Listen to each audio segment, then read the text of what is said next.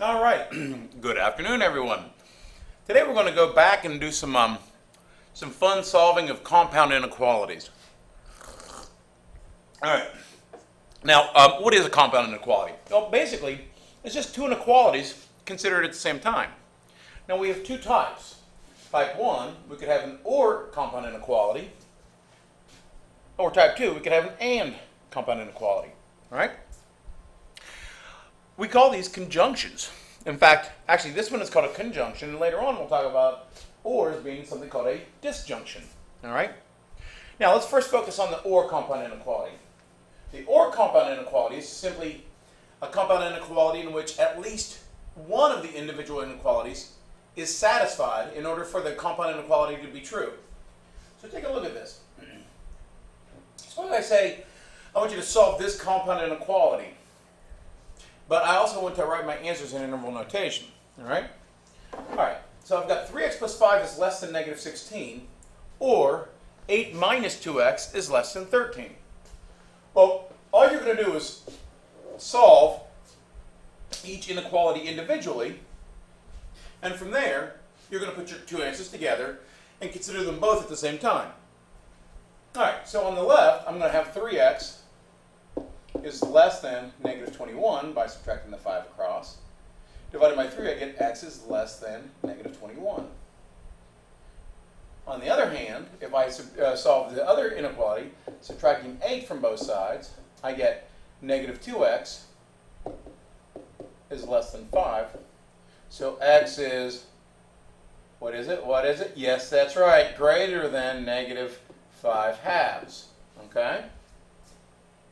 Now, so my two choices are x is greater than negative 5 halves or x is less than negative 21. If I put these two answers on a number line and compared the inequalities, let's see, negative 21 would be somewhere over here. Negative 5 halves, well, that's negative 2.5, so that would be over here to the right. Okay? The first inequality, x is less than negative 21. Well, because that's exclusive, I put a circle at negative 21, but I leave it empty. Now, what numbers are less than negative 21? Anything to the right, or I'm sorry, to the left of negative 21. Okay? On the other hand, for x is greater than negative 5 halves, that one is also exclusive, so empty circle, but I shade to the right. Now, for an OR inequality, compound inequality, I only need one of these shaded regions to be satisfied. Meaning, if I pick a number out of this left shaded region, that's okay. Or if I pick a number out of the right shaded region, that's okay. As long as my x's come from either shaded region, I'm okay. All right? So this is my final answer. There are actually two shaded regions that would be satisfied with this OR compound inequality. Less than negative 21 or greater than negative 5 halves. Finally, in interval notation, again, interval notation is just a lazy man's number line. For the first shaded region, the shading starts on the left at negative infinity and it ends on the right at negative 21.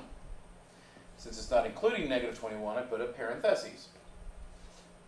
On the other shaded region, it starts at negative 5 halves, exclusive, so parenthesis, comma, it goes all the way to the right forever, so to infinity, again with the parentheses. Now, because I have two different solution sets, I say that it's the first solution set united or union with the second solution set. All right, so negative infinity to negative 21, union, negative 5 halves to infinity, all exclusive. Let's do another example. All right, in the next one, I've got 7x minus 16 is greater than or equal to 26, or 21 minus 4x is greater than 3. Again, solving this first one, I get 7x is greater than or equal to 42, so x is greater than or equal to 6.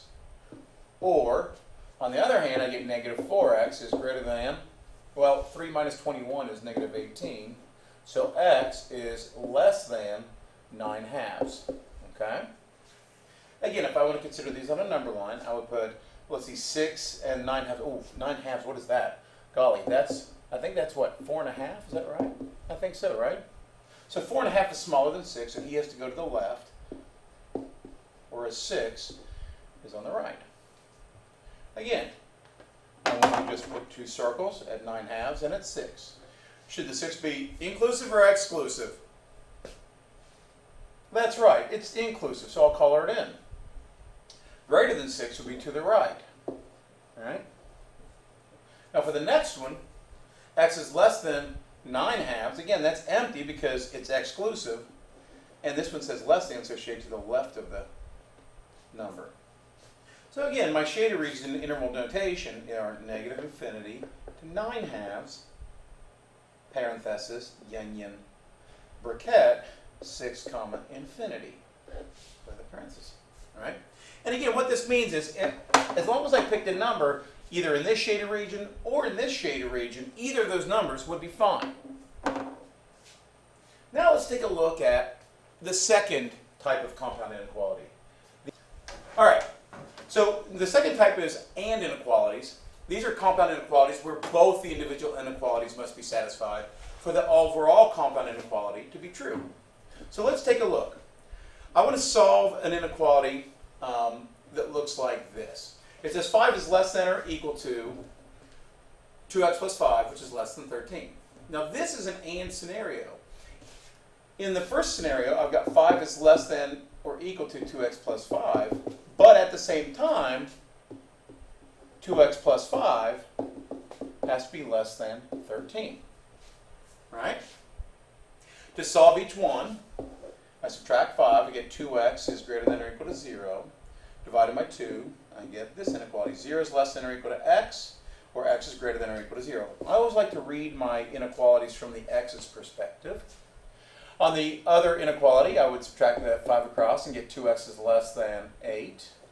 Divided by 2, I get x is less than 4. So ultimately, if I put my two answers on a number line, I would get 0 on the left, 4 on the right. I put a circle here and a circle here. Since 0 is inclusive, he's colored in. Since 4 is exclusive, he stays empty. Now let's take a look at this. X is greater than 0. Well, that says shade to the right side of 0. On the other hand, this says x is less than or equal to 4, or less than 4. That says shade to the left of 4. Well, what part of this number line satisfies both inequalities? Well, it's just this region from here to here. So my overall answer to this is just between 0 and 4. So in interval notation, I would say 0 to 4 with a bracket on the 0 and a parenthesis on the 4. Okay? Now, I'm going to do this problem, a similar type of problem, but I'm going to show you a quicker way of doing it. All right, so to do this problem in a quicker fashion, instead of saying splitting it up into two problems, I'm going to just do it in one problem using the rule of what you do to one side, you have to do to the other. But in this time, I'm going to have three sides. I have a left side, a middle side, and a right side. So to isolate this x, I'm going to subtract 9 from the middle to get rid of that middle 9. But if I do that to the middle, I've got to subtract 9 from the left and from the right. I get 8 is less than negative 4x, which is less than or equal to 26. Now, to get rid of the negative 4, I divide all three parts by negative 4, and I get negative 2 is greater than x, which is greater than or equal to negative 13 halves. Now notice when I divided by the negative 4 here, these two guys had to switch directions, didn't they? Right? So ultimately that says negative 13 halves is less than or equal to x, which is less than negative 2. Again, on a number line, I would have negative 13 halves here, 2 here, circle, circle, color in the negative 13 halves, and the shading would be in the middle. So my answer would be negative 13 halves, comma 2, with a parenthesis on the 2 and a bracket on the negative 13 halves. Guys, have a good weekend. We'll talk to you Monday.